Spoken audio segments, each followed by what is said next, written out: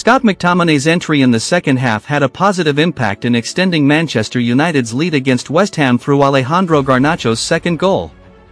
McTominay applied pressure and successfully established a good partnership with Højlund, enabling them to regain possession. He then accelerated and delivered a perfect through pass to Garnacho.